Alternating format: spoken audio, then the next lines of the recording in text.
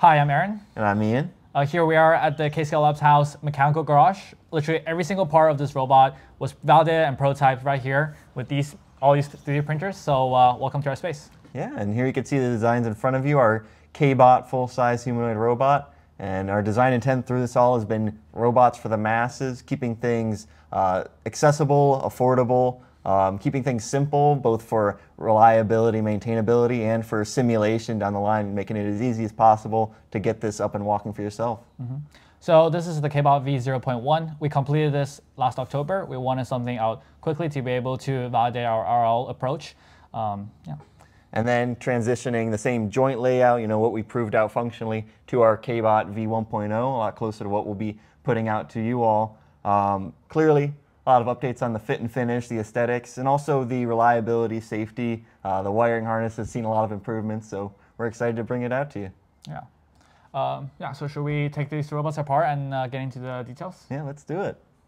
So let's start with the battery then. Yeah, the heart of it all. Here we have our 13 amp hour lithium-ion battery pack. Our first version had a nice solid handle with a ball detent locking mechanism on the side. We did see some initial issues with the ball detent not being super secure when the robot's running some of its more aggressive, high energy policies as well. Any sort of fall impact load cases, you're going to see this handle be the first point of contact, and generally you want your battery to be nice, safe, secure inside of the shell. So moving over to our new model. It's a completely flush on the back, so it's completely flush with the entire torso. That's really important because if the robot falls back, we don't want it to be hitting the handle, and we also want it to be able to get up from a lying down position. The chemistry inside of the batteries are completely the same, so they should support about 4 hours of continuous operation. And what we're looking at in the future is iterating on this handle design once more, making it a little bit more ergonomic, a little bit more sturdy, and just making sure this battery is never going to fall out. All right, let's continue with the head then. Yeah, so you can see on our V0.1, there's a distinct lack of head. We were packaging the control board in the center of the torso along with the rest of the electronics.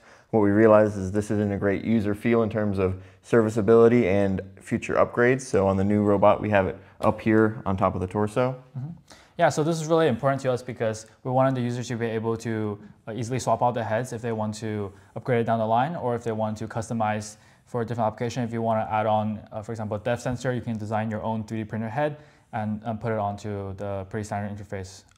In terms of the future, we are looking at upgrading the CAN control board. We'll show you that in a minute, as well as improving the interface out the back of the neck for a better user feel. Yeah, cool. Let's take it apart.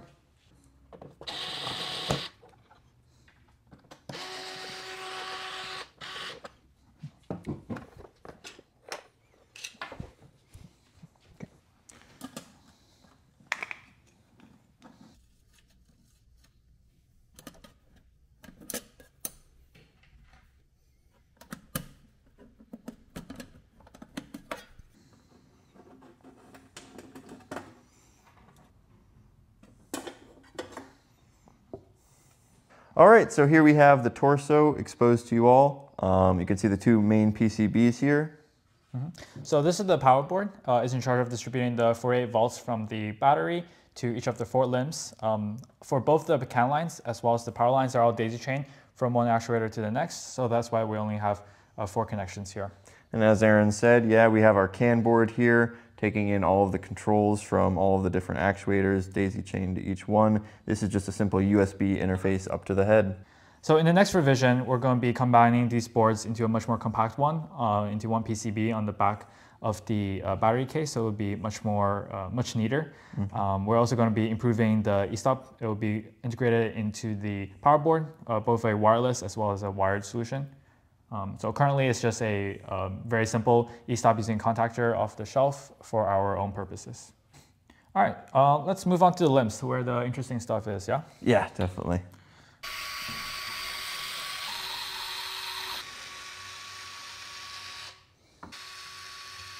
All right, and here you can see us taking apart the left arm here. I wanted to show off our general design intent of the clamshell design versus a lot of other competitors are going for more of a skeleton and cover.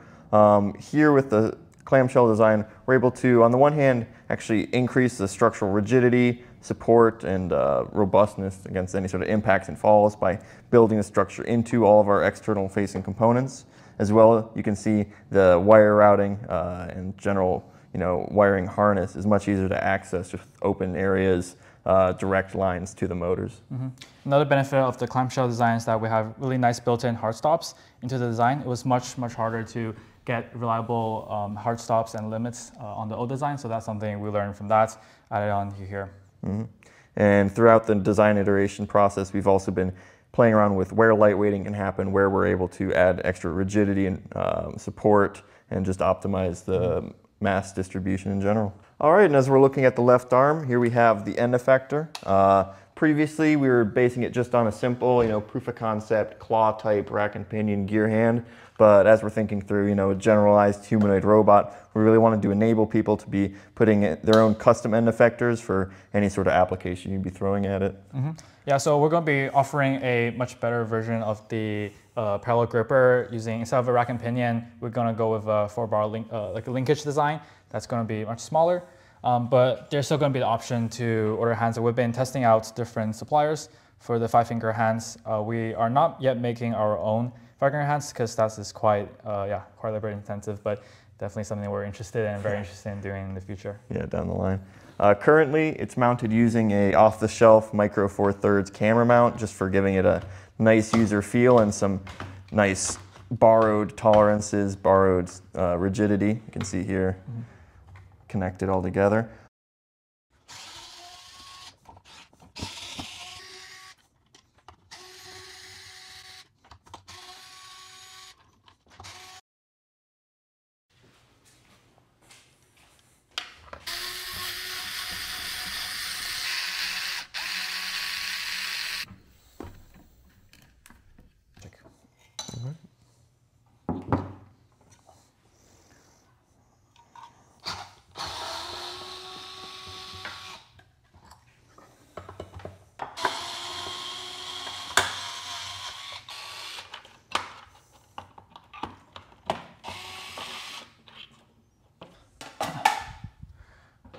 All right, so as mentioned before, a lot of the joint limits are implemented with the clamshell design, but some of them we had to do a different solution. Yeah, so you can see in the elbow as well as some parts of the legs that it actually just ends up hard stopping on different extents of the external shell. But when you're looking at some of these more complicated joints, the 2-DOF in the shoulder, the 3-DOF in the hip, we end up having to turn towards actual separate sort of tooth designs, ending up hard stopping on different features. This allows us to really control where the motor is in its travel and make sure that the joints are actually understood by the reinforcement learning model where they are in space. Yeah, and one more cool thing I want to show you guys. So this is an example of how we use the 3D printing to validate the designs. Wiring is one of the main things that is really tough to check in CAD. So we 3D printed them out and make sure all the wiring is good. We have the actuators installed in here. So yeah.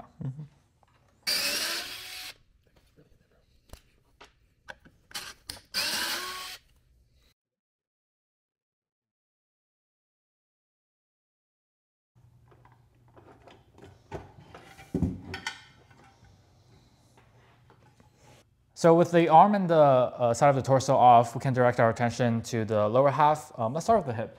Yeah, so the hip is our major 3 degree of freedom joint here, always being activated with the leg. You see historically a lot of humanoid developers go for, in terms of the actual actuator configuration, doing the adduction before the flexion joint, whereas we do the flexion here before the adduction. That does give you some benefits in terms of your cost of transport.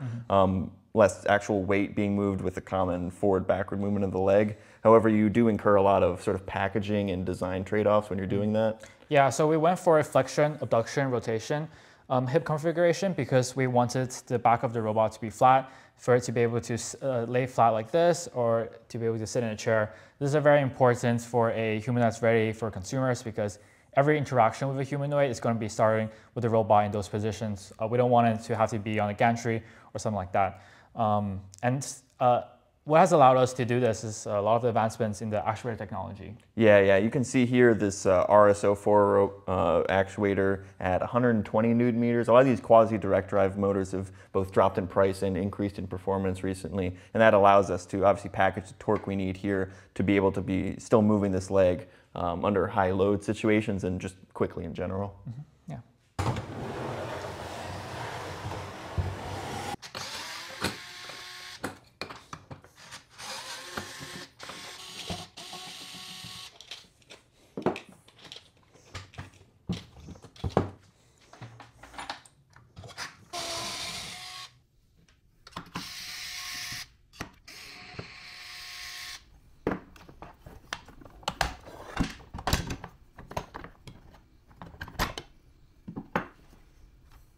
All right, so now that we have the side of the Shin popped off, you can see actually the only actuator that is offset from its drive axis here on the ankle.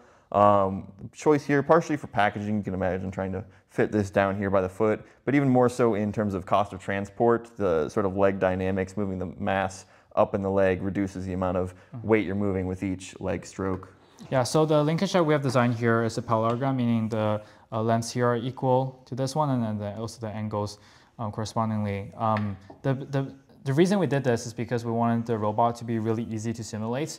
With this design, we're able to have the joint be directly at this ankle because the torque output at this motor is the same as it is at this joint over here. Yeah, easy to simulate. That's definitely been a major focus with all of the leg layout. You can also see here on the foot, we went from an initial sort of just flat-footed design to a capsule design, partially for the actual dynamics, but even more so because the capsule sort of rounded edges play a lot nicer in simulation, being a lot more accurate in terms of the simulated environments that we're doing in Mujoko. Yeah, that's right.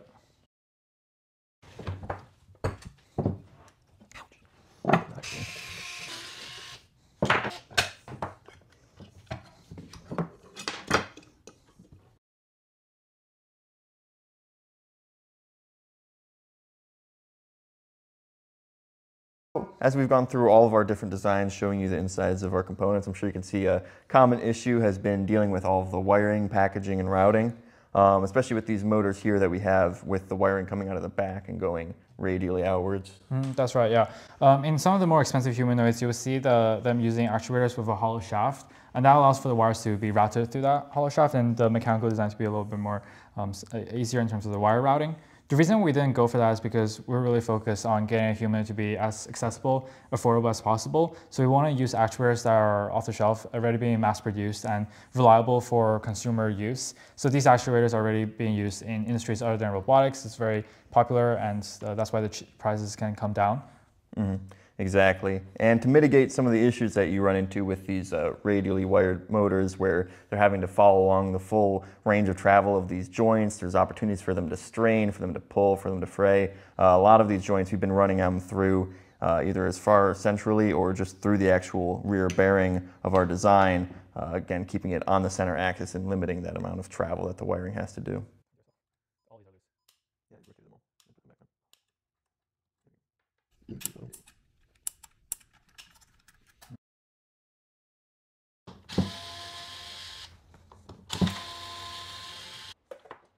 Is it warm? All right, so that was most of the robot taken apart, got the limbs, the torso. Let's talk about the actuators a little bit because that's a really important part of the robot. Yeah, and you can see laid out in front of us are all four styles of actuator that we're using. The Robstride 03, 02, 04, and 00. Let's go over a little bit about what these actuators are. They're all planetary gearboxes, and they are QDD actuators, quasi-direct drive. They have very low gear ratios, all under 10:1. We'll go into a little bit of why that's important. But before that, the key elements of the actuator. So you're seeing actually within the actuator, the rotor and stator, just being the outer housing for the stator and then the rotor here in the center. Specifically with the QDDs, you see a high band gap diameter here. This actually gives you higher torque even for a lower gearbox ratio. Speaking of gearbox, you see towards the front we have the planetary gearbox, single stage, within that 10:1 or lower gearbox. And then out the back, you see the actual control scheme with the PCB and the dual encoder setup. Yeah, the dual encoders are important to give absolute positions, right? Yeah. So QD actuators, they've been around for quite a bit. They start with the MIT Cheetah. Having a low gear ratio is really important because you can imagine during the motion of walking, it's constantly changing direction. So a low gear ratio, low reflected inertia, we don't have to spend as much energy changing the direction of the actuator, actually moving the gearboxes. Thanks for tuning in and listening to us. If you want to learn more, check out the docs. Everything is open source. Yeah, KBot just dropped pre-order link for the full developer kit coming out later this year. Pre-orders available today. Check it out. Yeah, be part of the revolution. Bye-bye. Bye.